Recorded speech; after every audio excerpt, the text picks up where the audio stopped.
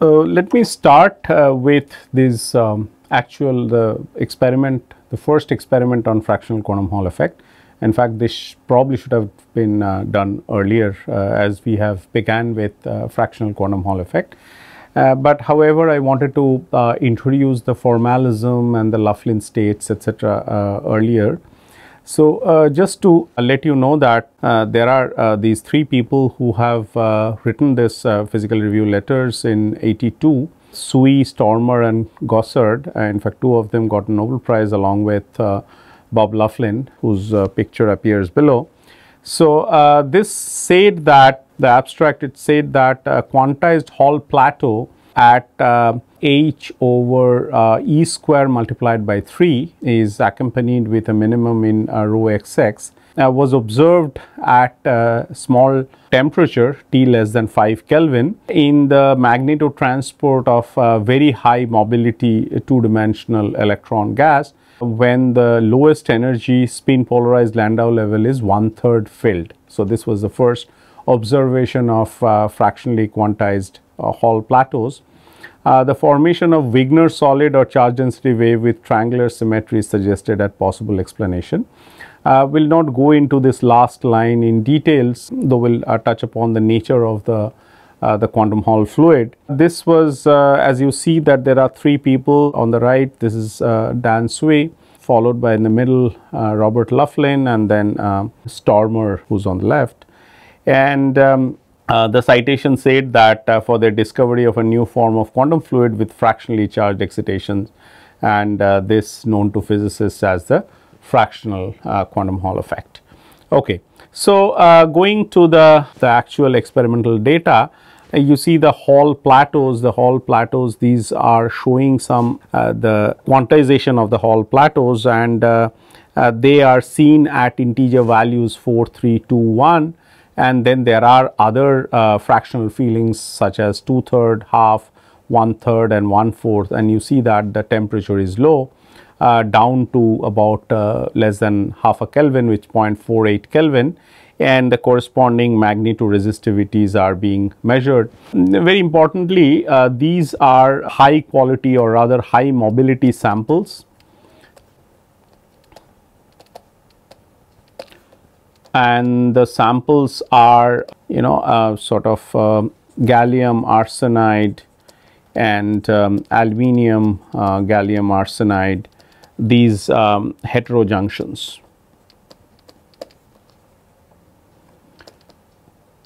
If you read that paper which I had shown, this physical review letters has information about the experimental details and the kind of samples being used. And this is the magnetic field is quoted in kilo Gauss, but it is about if you convert it into Tesla, it is about 22 Tesla that they have gone to. And the mobilities are of the order of 10 to the power 5 centimeters per volt second. So, these are very large mobility samples, and as you see that the temperature is also very low. The main thing is that these are cleaner samples with larger mobility, where the interaction effects become dominant as compared to the disorder effects, and that is what has created or rather given rise to these fractionally quantized plateaus. Okay. So, let me very quickly visit the lowest Landau level, and the properties will probably come back to it again.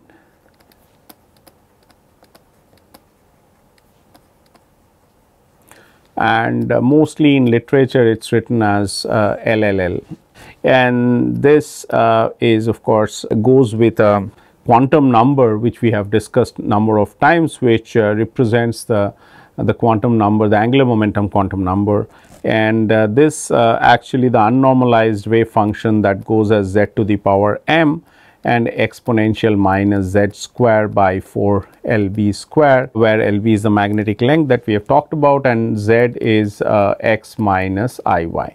Okay. And so, these states are located within a radius which is given by Lb into root over 2m.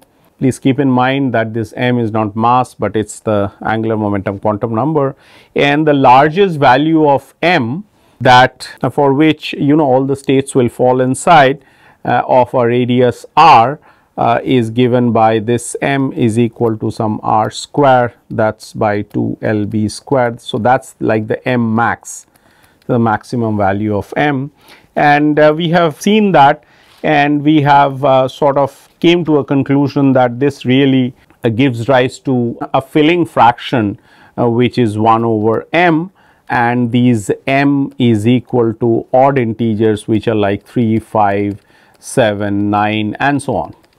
Okay. And of course, the numerator here for the Laughlin states is equal to 1, but in practice we have seen other numerators as well, like as you saw that there are 2/3 and so on, there are 3/5 and so on, but these are by and large these properties of the lowest Landau level. We will come back to this again. We talk about the nature of the quantum Hall fluid. This Z is called as a Jastrow factor, and it tries to keep the electrons away, and it's multiplied by a Gaussian, which you see there is exponential minus z square by 4 lb square, which are the properties of the harmonic oscillator wave function. Okay. So, there is something that we have seen. So, let me sort of try to explain that why Laughlin states are good for understanding the fractional quantum Hall effect. How does it give rise to fractionally quantized plateaus and so on. And this is a slightly tricky explanation, so listen to me carefully. So, we will rerun the Corbino disk argument.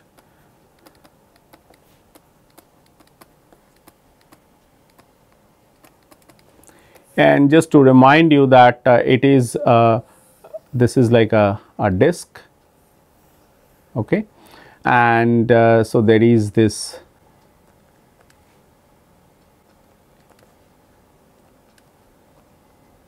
and it encloses a sort of an opening in the middle through which a magnetic flux is thread by putting a magnetic field.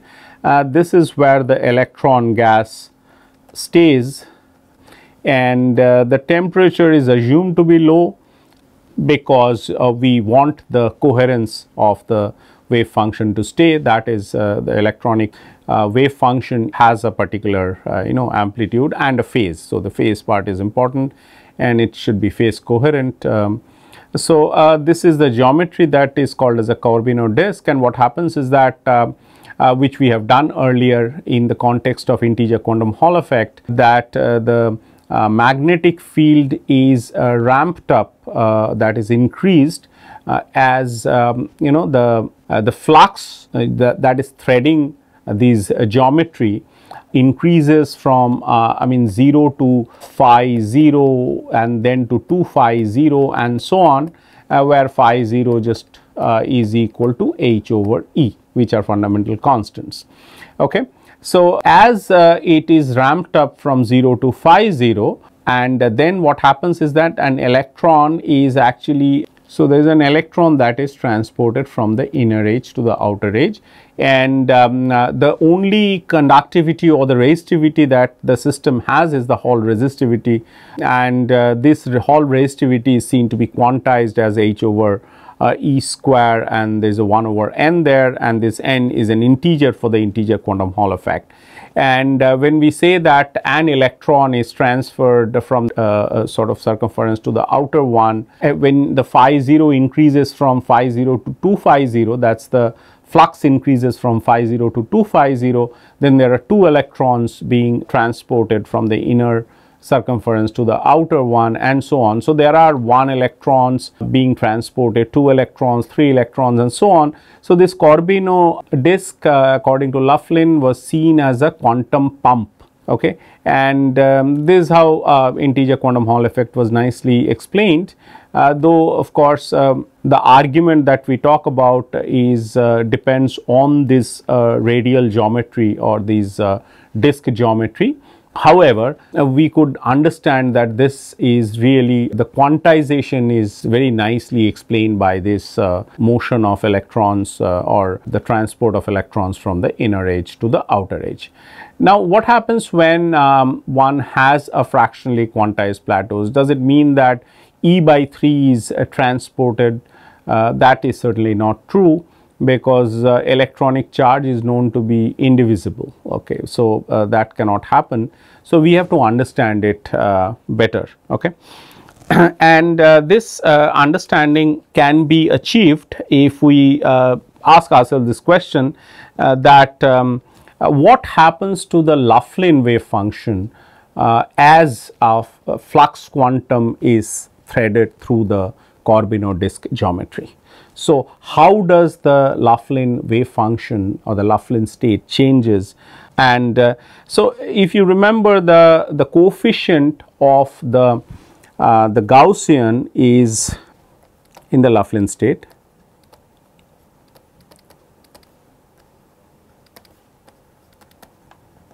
of the Gaussian is z to the power m. Z is the complex coordinate. Okay. So, as the flux quantum changes,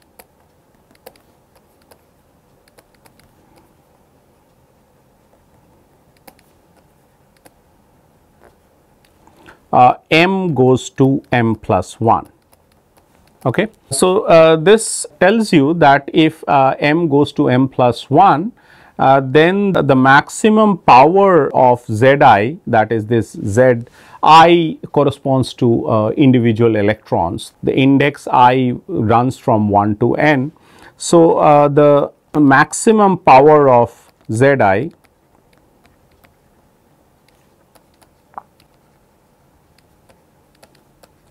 increases the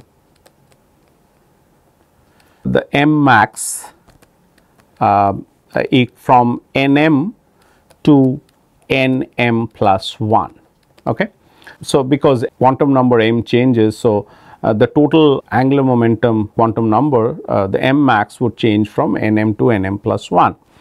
So, that tells you that if you need to incorporate it in the Laughlin wave function, then the new Laughlin wave function corresponding to this m plus 1 flux quanta is given by some this I equal to 1 to n. So, and then the Zi, and so this is the extra factor, and then it is a psi m, the old wave function, and then Z1, Z2 all the way till Zn.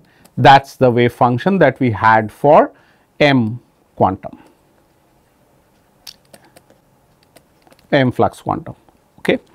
So, you need to take into account all these Zi's corresponding to all the electrons which run from 1 to n in order to increase the total flux quantum from nm to nm plus 1. So, each one will contribute to this increase, and this was the earlier, this one on the right psi m is the earlier Laughlin state, and we have now this new factor which gives rise to this psi m plus 1. Now, quite arbitrarily, but it helps our discussion, we introduce some kind of origin of the coordinate system, some arbitrary origin of the coordinate system, say z0. This origin really does not make our discussion, any of the discussion, to be any weaker than I mean, the present discussion remains as it is.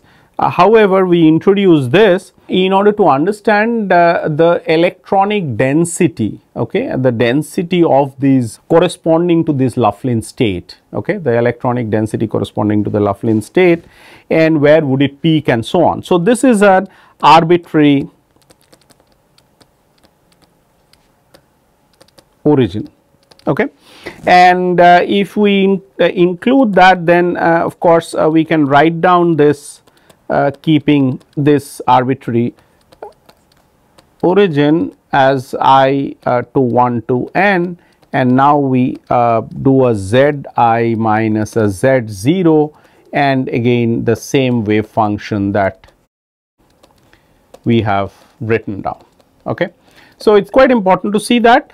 You see, there was an arbitrary origin being selected in the whole problem, which in the complex plane, which is like x 0 minus I y 0, and we are shifting all the coordinates of all the particles by that amount, which is Zi minus Z0, and there are a few conditions on Z0.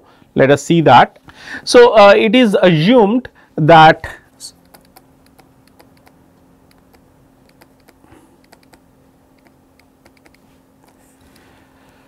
the single particle density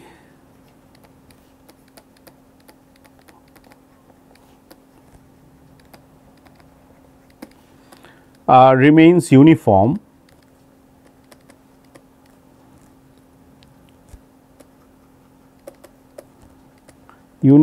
up to a distance LB relative to the edge of the disk.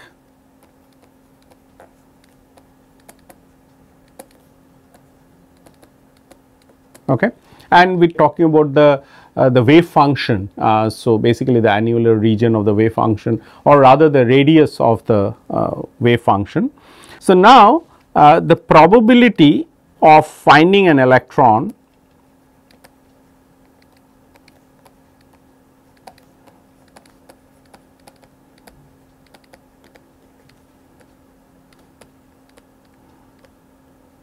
at the origin is missing, such that the density within an area LB square about the origin is almost 0, or let us call it as significantly reduced. Okay. So, what I am trying to say is that the density is also uniform within a distance LB from the ring of radius r, which is obtained in terms of these LB into root over 2m, m being the magnetic quantum number. So, as m changes, these radii changes as a square root of m or square root of 2m, and so we have introduced an origin here Z0, and the single particle densities, they remain uniform between LB and a distance LB from the edge of the ring. Okay. And that is how we are missing the electron density at the origin, rather it is shifted from the origin, or rather I mean it is shifted towards the edge of the disk. Now, this in standard notations of solid state physics, that is missing an electron is interpreted as hole. So, let me write that down.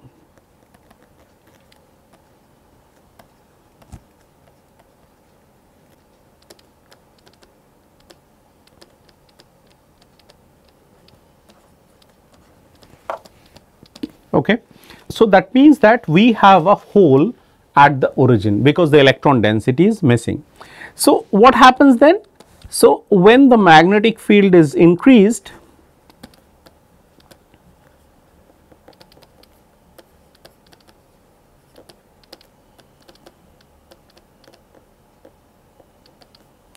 m flux quanta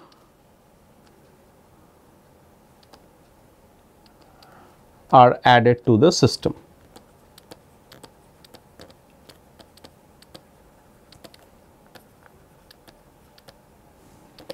So, because of that, m holes are created in the system.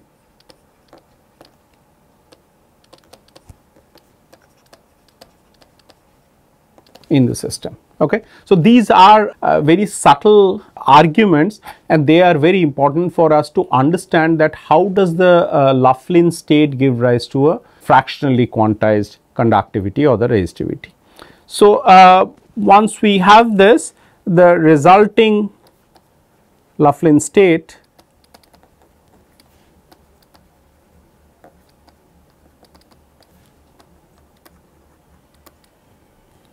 is given by, so that psi m plus 1 z 0, this is equal to product of I equal to 1 to n z I minus z 0 whole to the power m, and a psi m, this is, we have written it down earlier, and we wrote it again just to make sure that this becomes equal to, now this has a z I minus z 0. So, this becomes I equal to 1 to n plus 1 a z I minus z 0 whole to the power m, and you have a minus z I square divided by 4 L B square. Okay. So, these n plus 1, the plus 1 is coming because there is also a factor, similar factor in the psi m, which is old Laughlin state before we have increased this flux. Okay. So, it tells you that the resulting Laughlin state, it sort of corresponds to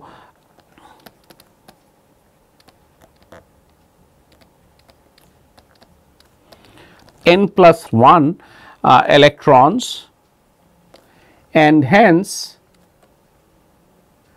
it has m into n plus 1 instead of mn flux quantum. Okay. So, this addition of an extra electron, okay, this extra electron that is being added, it compensates for the m added holes. So,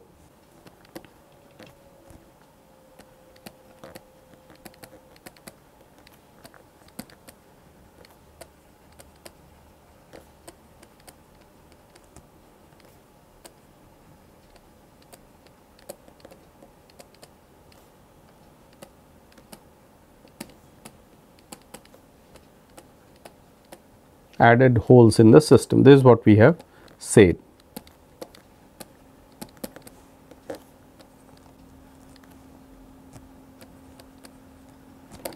So, this tells you the charge of each hole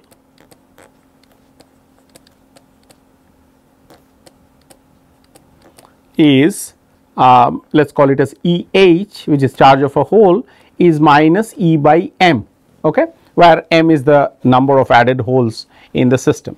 So, now in this Corbino disk experiment, instead of an electron being pumped from the inner circumference to the outer circumference, so a hole which is equivalent to E over m electrons is pumped into the Corbino disk. So, let me write that. So, instead of an electron, I mean, we will just put this like one electron, what it means, there are a hole of charge E over m, we are talking about the magnitude, is pumped across the disk. Okay. That is, instead of one electron, there are these E by m charge that is pumped from, so this is a hole which has a charge which is E over m is pumped from the inner, from this A to B there. Okay. So, let us rerun the same argument that we have done for the Corbino disk. So, we have the flux is slowly increased from 0 to phi 0, and what we mean by slow is that we know that this T 0 should be much greater than 1 over omega b with h cross equal to 1, where omega b is equal to E b over m. Okay. So, this is the underlying assumption that you thread it slowly, so that the electronic wave function, it maintains a coherence, excepting the transport of one electron from the inner to the outer edge, nothing else happens, and this will give rise to an EMF which is just from this standard electrodynamics. It says that it is a del phi del t, where phi is the flux change, and let's just take it as phi 0 to t 0. It is being changed from 0 to phi 0. So, it is minus phi 0 by t 0, and this will induce a radial current which is equal to say n E h over t 0. Thus, this will give rise to a Hall resistivity. We will call it rho xy or rho h, same as rho h. This is equal to E over I r, and this is like a phi 0 by t 0 and a t 0 by n E h, and this is equal to a minus h over E 1 by n E h. Now, putting E h equal to minus E over m,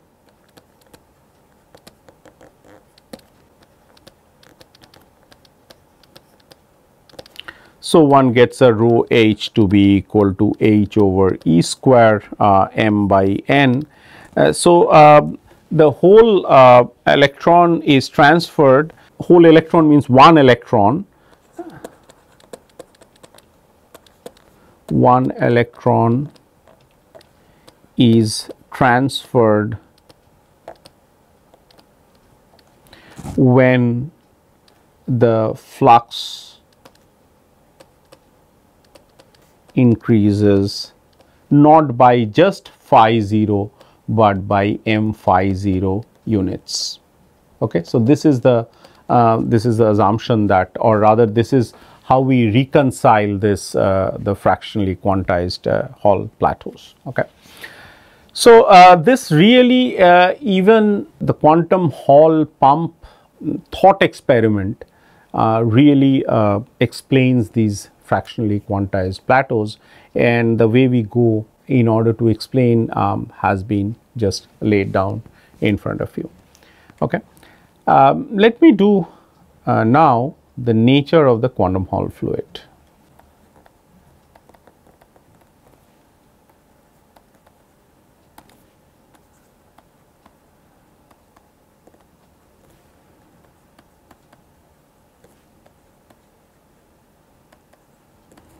And will give you an analogy to plasma.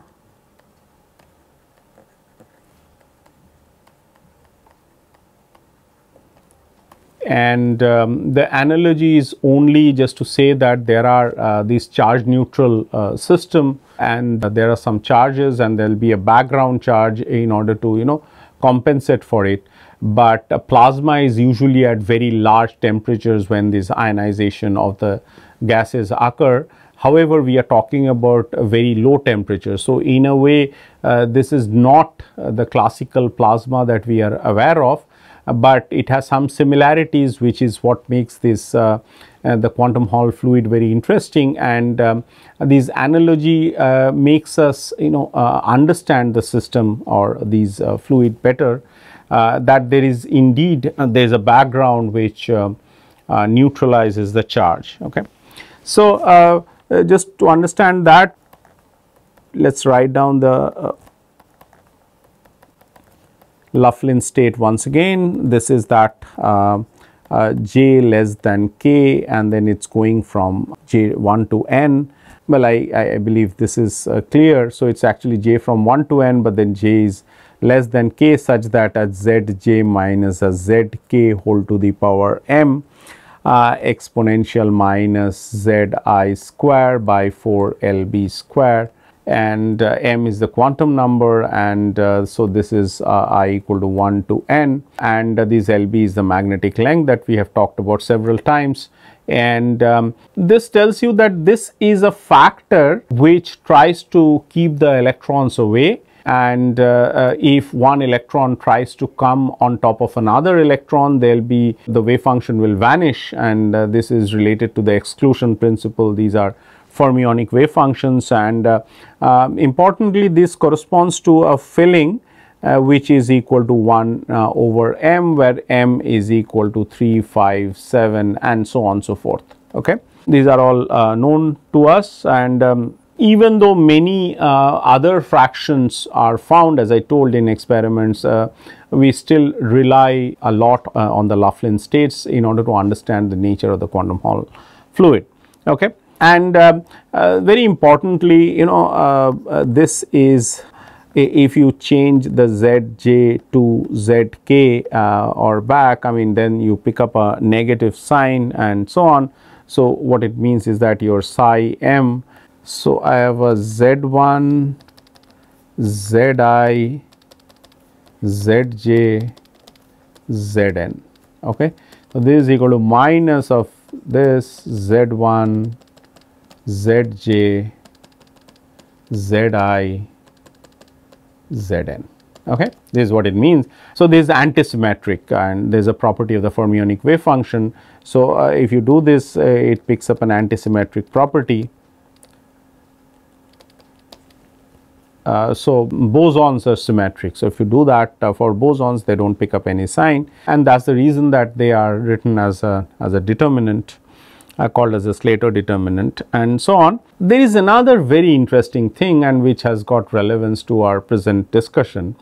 If we try to calculate the density, okay, that is the probability density, which in a quantum mechanical sense is given by the psi m square. So this is equal to a psi m z mod square, and this is equal to, we'll take, so this is like a product j less than k m z j minus z k whole to the power m exponential minus I equal to 1 to n and a z I square by 4 L b square. It is this and then mod square of that. I just wrote down the entire thing once again and then take a mod square of that. Okay. Very interestingly, these two terms, they behave completely differently if we are talking about the density of the quantum Hall fluid. Okay. So this is called as a Jastrow factor. Let's just name them as a Jastrow factor, and let's call them as a Gaussian. Okay. So Jastrow and Gaussian. So the Jastrow of course keeps the fermions away, and this Gaussian term actually shrinks as the fermions spread out. Okay. So one grows as the fermions spread out, or they are at larger distances, and the other actually shrinks, or rather it falls off quickly as the fermions are they are at larger distances. So this is Z I square. Okay. So in this competing scenario,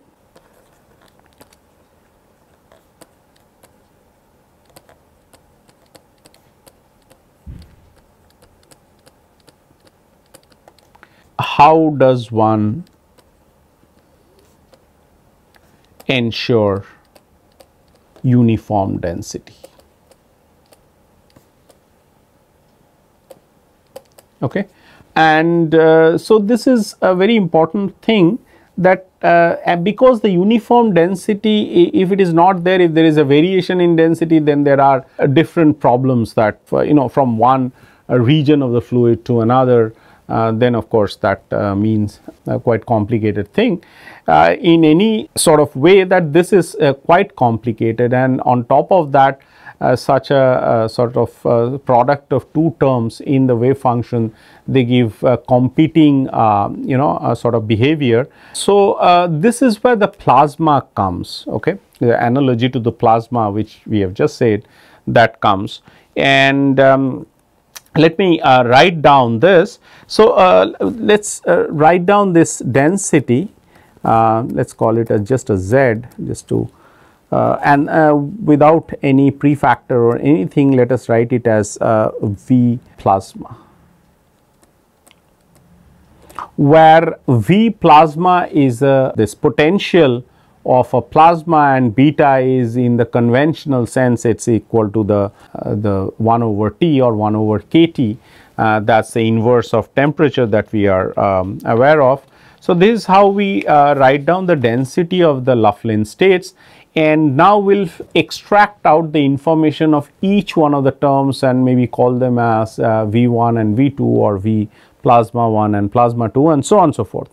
So, if we do that, then the V plasma actually comes out, which is coming from these Jastrow and the Gaussian, it is equal to 2m square j less than k log of z j minus z k and plus m by 2 l b square sum over j, for example, and z j mod square. So, sometimes we are writing it j, sometimes we are writing it I, but it means the same thing. We are trying to label the electrons, the individual electrons.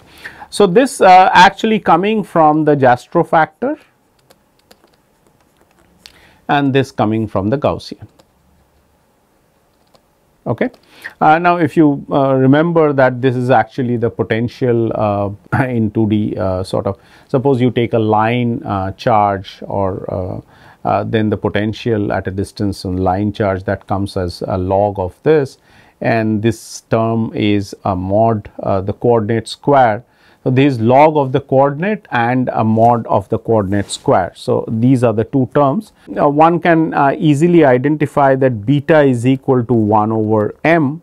So, that the temperature is not a real temperature, and just to remind you that plasma really the classical plasma occurs at very large temperature, whereas here we are talking about very low temperature. We have shown the fractional quantum Hall experiments were being held at down to less than half a Kelvin, okay, that is 0.48 Kelvin and so on.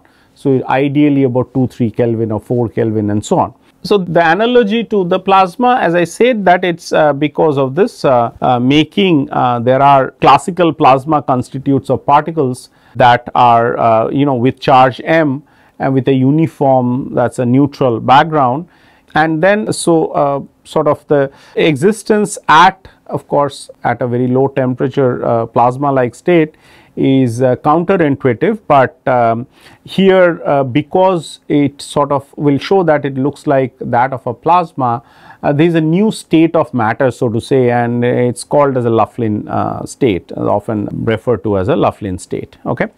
So, let us try to understand the V plasma, that is the potential due to the plasma.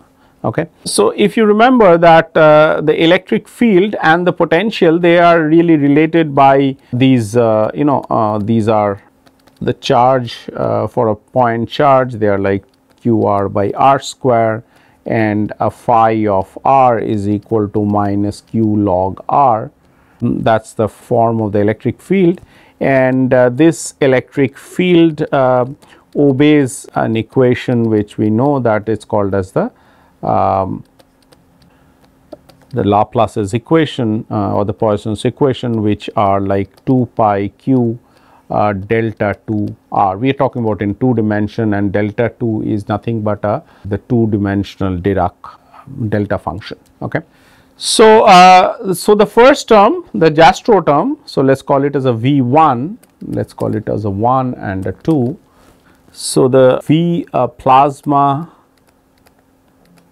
1 term, this is like a m square, probably we are missing a factor, we will adjust that, j less than k and a minus log of z j minus a z k, that is your. So, this is the first term, and as I said that we missed a factor of 2 here, which one can actually absorb it in the definition of beta. So, instead of beta equal to 1 over m, it can be actually 2 over m. Okay. So, this is how one can take care of it. So, this is one term, and the second term can be understood if we see that if we take a del square of a term such as z square by 4 equal to 1 over LB square. Okay. So, this is that the del square phi equal to the 2 pi this thing that we have written down here. So, this 2 pi q delta square r. So, this is equal to nothing but this will give you a rho, which is the density in comparison with this term. So, this density, which is written as a q, this is the density part. This is the density which for a point charge is written as q into a delta function, because we are in 2 dimension, we have written it as delta 2 r. The density is written as minus 1 over 2 pi L b square. That tells you that the V plasma 2 this is equal to a z square by 4. Okay. Those are the 2 terms corresponding to the quantum Hall fluid, which we are trying to visualize as a plasma. So, this term this denotes the energy of m charges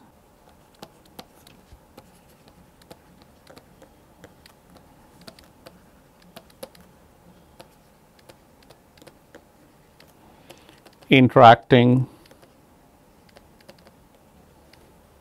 with the negative charge density.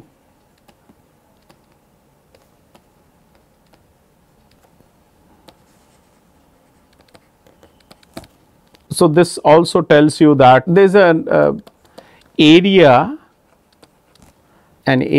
of 2 pi L b square. So, this is an area of this, it contains 1 flux quantum.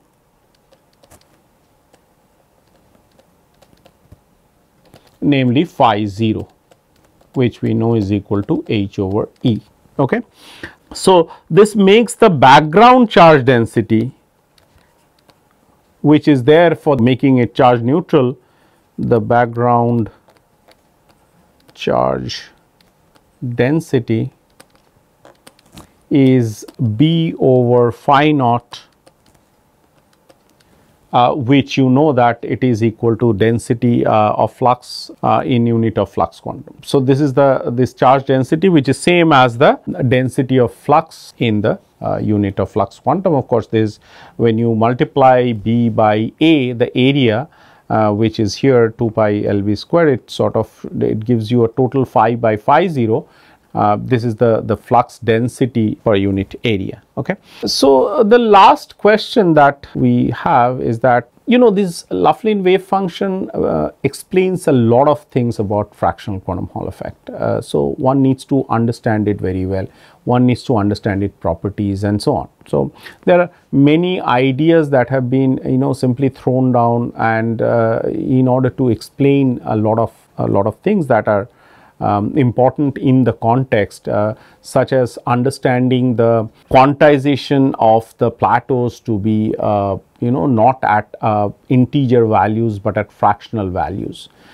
Then they have to have this basic property of not allowing 2 electrons to sit one top of another. They have to have this property of the harmonic oscillators, the Gaussian of the harmonic oscillator. This is quite important because the energy levels really come out as n plus half h cross omega. Okay. N denotes the quantum number corresponding to the energy, and m which is the quantum number corresponding to the z component of the angular momentum, that gives us the degeneracy. And we have seen that it can, running through a sort of familiar this Corbino disk argument, we have shown that one sort of electron is transferred when not one flux quantum, rather m flux quantum moves from the inner edge to the outer edge, and that would give rise to plateaus at fractional values where m is an odd integer.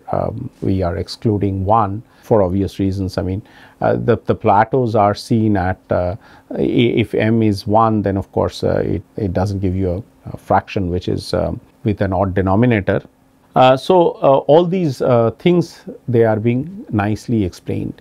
And if you want to ask this question that how good are they, and then numerical work being done. So, let me write down the question, how good are the Laughlin states. Okay. So, people have done numerical calculation on few particles, okay, on a number of potential which include 1 over r, which include minus log r, which include exponential minus is r square by 2 and so on, and they have found more than 99% overlap with the ground state energy, which means that the Laughlin state is very robust, very correct and so on. And remember that he wrote it down based on symmetry arguments, based on really the understanding of the problem without having to solve very complicated equations, Schrodinger equations and many particle equations and so on. So, it is indeed a very good approximation to the actual state because of this, the numerical values have confirmed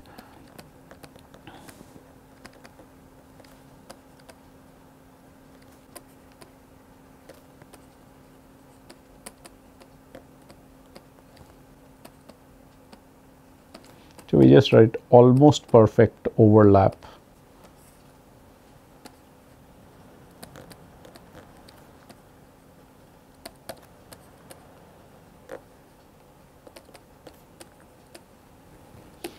Okay. So, we are almost nearing the discussion of to the completion of this fractional quantum Hall effect. We will do one more thing to end this discussion on this not only fractional quantum Hall effect, but also the course on quantum Hall effects. Let me give you a half a minute explanation that why is this quantum Hall effects.